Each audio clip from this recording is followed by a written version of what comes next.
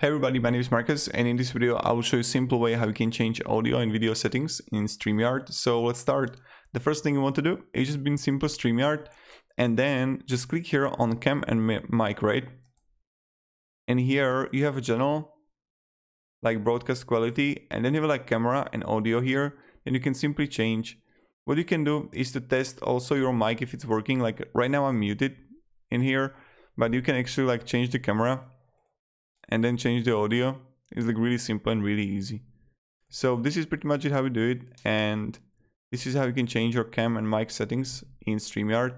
Thank you very much. If you have any questions, ask me down in the comments, guys. And yeah, have a great day and goodbye.